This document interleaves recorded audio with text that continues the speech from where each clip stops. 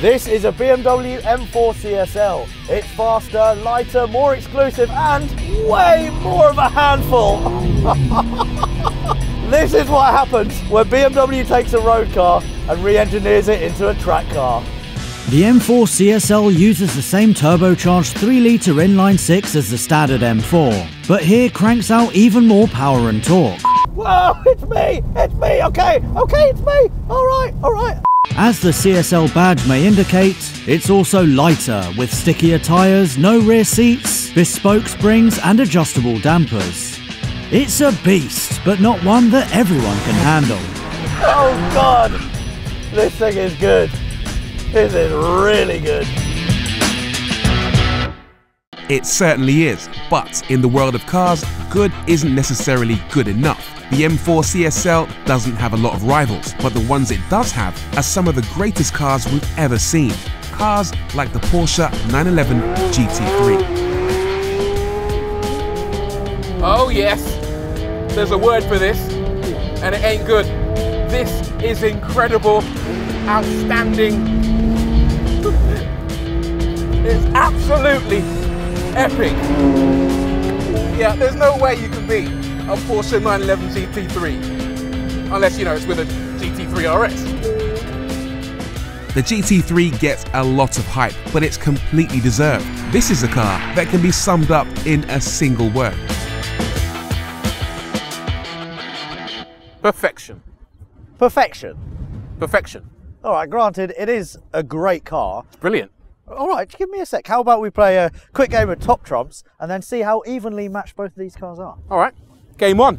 Let's start with the obvious one, price. About 130. It's quite expensive for a BMW. Yeah, same as mine, about £130,000. Okay, I've got one here. Up my sleeve, power. 510 horsepower. Oh, cute. So I've got 550 horsepower. Bit unnecessary. All right, torque, 470. 650. I win again. I'm absolutely dominating here. Yeah, fair enough. But I have saved all the good stuff for the end. I'm going to bring it back. Okay. Is your car available with a manual gearbox? Rory, this is a race car for the road. Of course it isn't. Is yours? Of course it is. It's a proper car. Show me. Well, that one doesn't have a manual gearbox in it. It is available with a PDK or a manual. But you chose the PDK. It's got the PDK in it, but it's available with the manual, so therefore I win. Well, therefore we both lose. Fine. Okay, let's get tasty now. Weight, 1360 kilos. Okay, this is where they might have messed up a little bit because my M4 CSL actually weighs 1,625 kilos. Well, what does CSL stand for? Rather ironically, Rory, it stands for Competition Sport Lightweight. So the person who made the lightweight bit of this car forgot to make it lightweight. I don't think he actually came in on that day. Yeah, okay, Jurgen's getting fired. He is. Let's talk about top speed, 198 miles an hour. That to me sounds a little bit too dangerous. You know, to the near 2-ton mark, I don't like that. So BMW also don't like that. They've dialed it back to 191. Just keep it safe. Okay, but the 0 to 60 is quick though, right? What's that? That's very fast. It is. It's stonking, yeah. With a number this time? 3.7. Oh dear, 3.4. Really? Okay. That is interesting. But at the end of the day, Rory, numbers do not maketh the man. The drivereth maketh the careth. So how about we forget about all those stats and then we take both of these cars on the racetrack and find out which is quicker. Are you game? You're about to loseth. Okay, let's not crasheth. Oh dear. And with that, we took it to the drag strip and lined up for head-to-head races. Big power versus lightweight, BMW versus Porsche, 911 versus M4, Alex versus Rory. 3, 2, 1, go. Oh, equal launch. Very equal launch. I'm pulling. Traction, traction, traction. Into fourth. I'm pulling. There's one car length in it. Come on! Come on!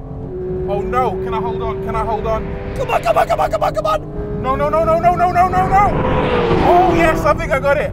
I think I got it on the line. Oh my God, that was a proper drag race. Over the line, it was almost a dead heat. Both cars got solid launches. The 911 pulled away thanks to better traction and lower weight, but the CSL pulled it back with its big power advantage. Over the line though, it was the Porsche that took the win, but only just. And with that, the heavens opened, just in time for Alex to disappear and review the M4 CSL in some corners. Wet corners. Right. Oh dear, you have to be so on it with this car, especially in the wet. Let me talk you through drivability of this thing. Obviously, the heavens have opened. We don't have wet tyres on here, do we?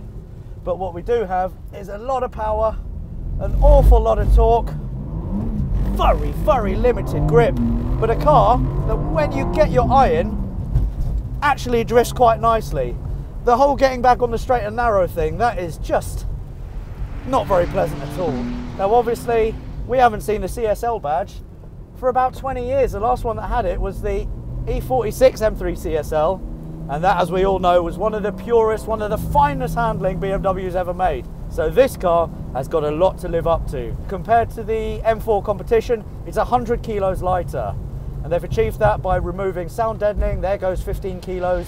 The carbon ceramics that come on this car, there's another 14 kilos. And the list goes on, but 100 kilos saved. As for the engine, it is the same S58 B30 turbocharged engine. Boost pressure has increased by about 25%, giving this car an extra 40 horsepower. We're talking big numbers here. 550 horsepower, 650 newton meters of torque.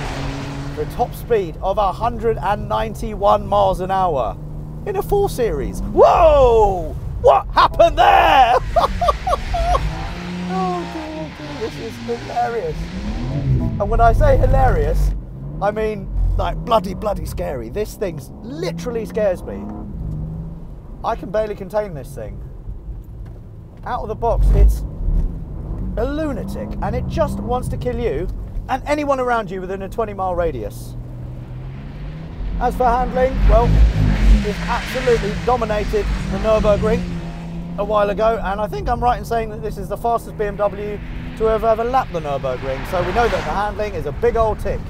Not for me, thank you very much. It is too lively, too rigid, too compromised for a racetrack. It is not forgiving enough. It's too much. It's too powerful, the torque comes in too quickly, it's just too aggressive. I like a softer car, turn it in and then ease on the power, whereas with this it's all or nothing. As you can see, all or bloody nothing. So then, would I spend £130,000 on this car? No. Do you know what? I bet Rory's having a much better time, because as for me, I have got a migraine driving this thing. I was having a much better time. It's absolutely epic. We are dealing with a naturally aspirated 4-litre flat 6, making big power and an amazing noise. Listen to it. But it was still wet. And even in the 911, you do have to be extremely careful and build into it slowly before you go flat out and hurt yourself. One of the first things you notice when you jump into a 911 GT3 compared to an M4, I think, is the level of interior quality and comfort. These seats are fantastic. The seats in that are good, don't get me wrong, but they poke you in all the wrong places. Plenty of support, but a little bit of unwanted assault as well. These, absolutely brilliant. The suspension is a little bit firm, shall we say, but what do you expect? It is, pardon the cliche, a race car for the road. You can still live with it though. The defining characteristic though is definitely that engine. I'll knock it into manual.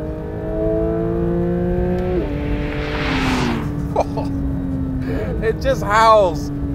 4-litre flat 6, no turbos, just natural aspiration and a beautiful noise. Most of it is actually intake, so it's quieter than previous generation GT3s because of, you know, regulations, but the intake noise makes up for that so much.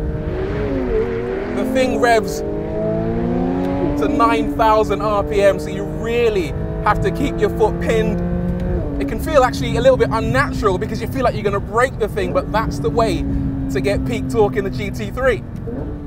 Let's talk about handling now. It's a little bit wet out today. Changeable conditions, shall we say. But it's an absolute peach. What sets the GT3 apart from most of its rivals is the front suspension. It's using double wishbone, so wishbone up top, wishbone on the bottom, and that is an absolute masterstroke by Porsche. It's an expensive setup with a lot of compromise in terms of the amount of space it takes up at the front.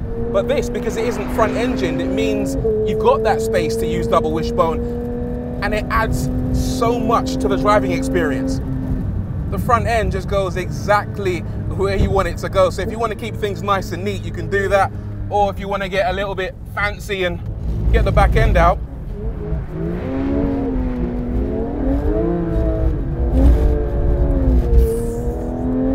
or you can carry massive amounts of cornering speed into a corner, and that big wing on the back generates 385 kilograms of downforce.